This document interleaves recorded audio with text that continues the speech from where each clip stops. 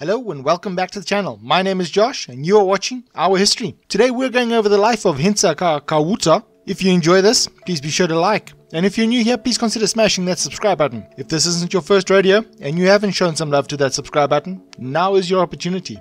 Thank you very much. Hintsa kaKhawuta.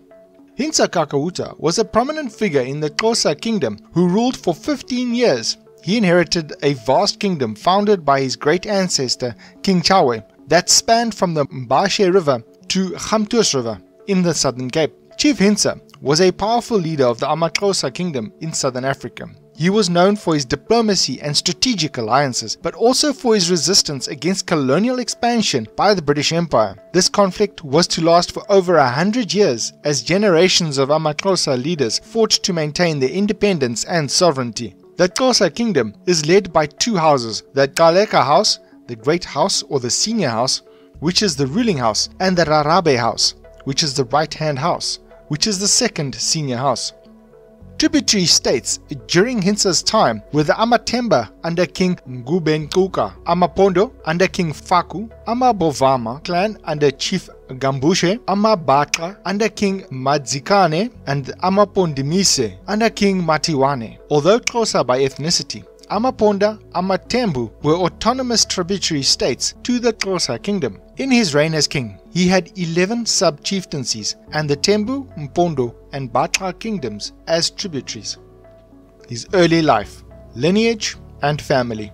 Hintsa was the son of Khawuta kaKgaleka. His father was the eldest son of Kgaleka kaPalo. His mother, Nobuto, is said to be a daughter of Chachu, whose father was Xoba and grandfather THUY of Tembulan. Hintsa is the 9th descendant of King Tshawe and is also a direct descendant of King Xhosa, the historical son of Nguni, who is known among the Ngunis as an aggressive, skilled warrior. Hintsa had 4 sons, Sarili kaHintsa, from his first wife, Nomsa kaGambushe Chezi, and Nqapayi kaHintsa, Manqiwa kaHintsa, and Lindinyura kaHintsa, from an unknown second wife. Reign. He was born in 1789 and became king in 1804 after his father's death. However, he only ascended to the throne officially in 1820 after taking over from his uncle Ngoko kaKgaleka, who acted as a regent king. As a skilled warrior and diplomat, Hintsa established a reputation as a strong leader among the Xhosa people. He is often compared to his great ancestor Tshawe kaNkosi Yamtu, army and military. The Xhosa Kingdom was among the most formidable kingdoms in Africa. During the reign of King Hintsa, the kingdom boasted of a strong army which was arguably the largest in southern Africa. King Hintsa had a regiment known as the Inkonyane, which was composed of several companies that moved diligently throughout the day. Although some historians dispute Hintsa's greatness as a Xhosa king, it is evident that his chiefs controlled powerful armies that at times raided neighboring kingdoms or attacked Xhosa rulers of tributary states. However, none of these powerful armies could match the paramount Hintsa's army in skill and prowess. Invasions and civil war. The Xhosa Kingdom faced numerous challenges during its reign, including conflicts with the Cape Colony and civil wars between chiefs. Additionally, the nation had to fend off invasions by refugee tribes from the Mfekane. One such group was the Amabatra, led by Madzikane, who moved into Tembuland and attacked the right-hand house of Amachachu. This attack caused the Amachachu to seek refuge with Makoma. The Xhosa, Tembu and Mpondomise kingdoms then joined forces to defeat the Batra, killing Madzikane in the process. The Batra later formed an uneasy alliance with the Mpondo and launched a joint attack on the Bomvana. However, this attack was repulsed by the paramount Hintsa. 6th Frontier War from 1834 to 1836. The 6th Frontier War, also known as the Hintsa War, was a conflict that took place between the Xhosa and the British from 1834 to 1836. The war erupted when a Cape Government Commando party patrolled an area in the Cut River, which was under occupation of Rarabe chiefs Makoma, Tiali and Botumane. This action further fueled the bitterness of Makoma and Tiali, who had been evicted from the THUY Valley in the previous year. In December 1834, a large force of about 10,000 Rarabe Xhosas, led by Makoma and THUY, swept into the Cape Colony, causing extensive damage. Hintsa, although offering moral support, did not send an army to assist any of the chiefs. British troops led by Sir Harry Smith and Sir Benjamin de Urban were engaged in a fierce battle against the Xhosa tribes. After several months of fighting, they realized that their campaign had gone on for too long and could make them unpopular with the authorities in Britain. To bolster their attack, they requested Hintsa to attack the Rarabe chiefs, offering 1,000 men. However, Hintsa was not willing to betray the Rarabe chiefs. De Urban used this as a pretext to declare war on Hintsa. Nonetheless, Hintsa chose to negotiate with the British instead of resorting to violence. On the 14th of April 1835, British Governor Sir Benjamin de Urban confronted King Hintsa of the Xhosa nation with a large army. The governor accused Hintsa of being responsible for the initial attacks on the Cape Colony and reclaiming the cattle that was previously stolen from the Xhosa people. De Urban declared that Hintsa was the leader of the entire Xhosa nation and dictated the terms of their agreement. The governor stated that the area between the Cape's prior frontier, the Xhosa River, and the Great K River would be annexed as the British Queen Adelaide province. The inhabitants of this region would be declared British subjects, and all cattle initially claimed from the Xhosa people were to be returned to the Cape Colony. An account of his death. In 1835, the governor of the Cape, Sir Harry Smith, invited Hintsa, the Xhosa leader, to peace talks. However, the British had demanded 50,000 cattle as compensation for the war that had taken place in 1834. Additionally, they demanded that Hintsa order his chiefs to surrender. When Hintsa refused to comply with these terms, he was held captive until the demands were met. In response, Hintsa sent a message to Makoma, his military commander, to prepare to defend the country against the British. In May 1835, Hintsa was riding as prisoner,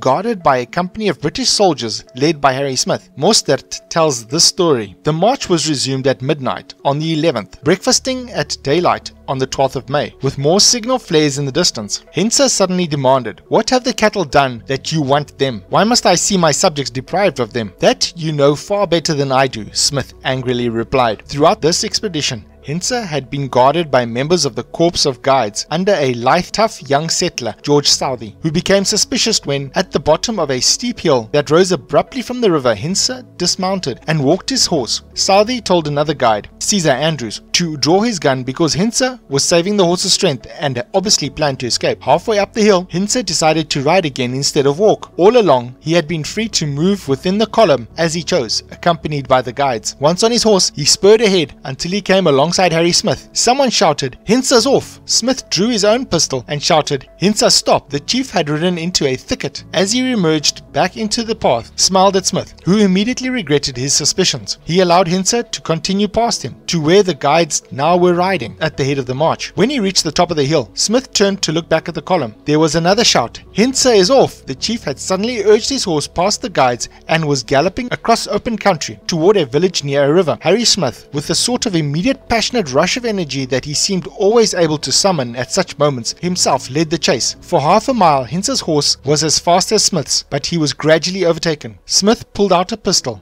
but it snapped. He took out another, but it also snapped. He eased his horse to allow it to recover wind, and then spurred it once more until he came alongside Hintsa. He stabbed furiously with his assegai. Smith drew his useless pistols at the chief, and then, coming so close that Hintsa had difficulty stabbing, he threw the chief violently from his horse. Oh, if I could but describe the countenance of Hintsa when I seized him by the throat, and he was in the act of falling. Smith later wrote to his wife, "A devil could not have breathed more liquid flame. I shall never forget it." Smith's own horse was racing too wildly to round easily, but George Southey and the other guides had caught up. "Shoot, George, and be damned to you," Smith shouted back. Southey fired and hit Hintsa in the left leg. The chief stumbled, but got to his feet again. Smith, galloping back, yelled, "Be damned to you, shoot again." Southey fired, and Hintsa pitched forward, but once again he struggled to his feet and managed to reach thick cover along the banks of the river. Southey and Smith's aide-de-camp, Lieutenant Paddy Balfour, went down to the river,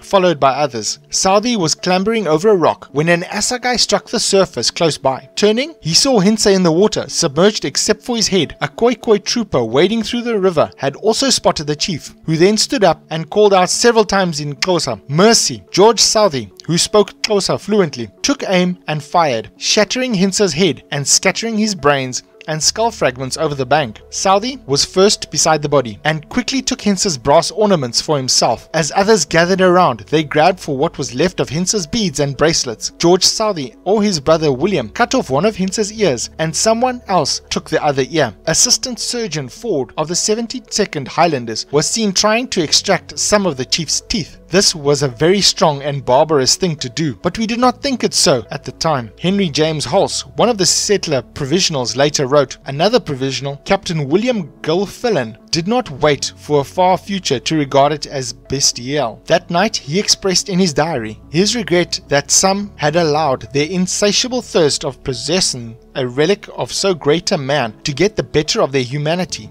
and better feeling who teaches us not to trample on a fallen foe." Smith ordered the body to be brought up the hill from the river. An officer told some of the soldiers to wrap Hintsa's body in a kaross and bring it up to a horse. On the way up, however, a second message arrived from Smith to say he no longer wished to see the body. It was dropped from the horse and left lying on the ground for his followers to find. "I had no tools or I would have buried it," Smith later said, a statement hard to believe, especially from such a resourceful man whose army experience taught him the uses of a bayonet, and whose own store wagons were hardly likely to have been on the road without a spade or two. Thus terminated the career of Chief Hintsa, he wrote in his official report of the event, whose treachery, perfidy, and want of faith made him unworthy of the nation of atrocious and indomitable savages over whom he was acknowledged chieftain. Some of Hintsa's bracelets and assegai he had thrown at Smith were sent home to Yuana, his own souvenirs of the man of whom he held so many conflicting views. Validity of the account. The account of Hintsa's death, as recorded by the British colonial officials, has been called into question by some commentators. There are concerns that the officials may have recorded false accounts, and therefore the validity of the story cannot be fully trusted. It is believed that the officials would have wanted to diminish Hintsa's status in history, who was a bold military leader, and therefore they may have added details such as the king's trying to flee, throwing his spear harmlessly, and even trying to cry mercy. These details are not believed to be accurate, and may have been added to cast negative light on Hintsa's legacy.